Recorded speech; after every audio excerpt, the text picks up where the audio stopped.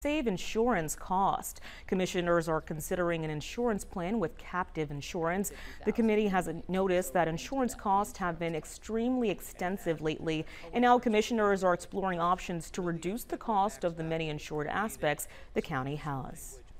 It's becoming less affordable for us to have insurance for the county. I mean, and this is our property, we've got vehicles, we've got buildings, we've got unemployment insurance, lots of lines of insurance that we offer or that we have to have in order to do business.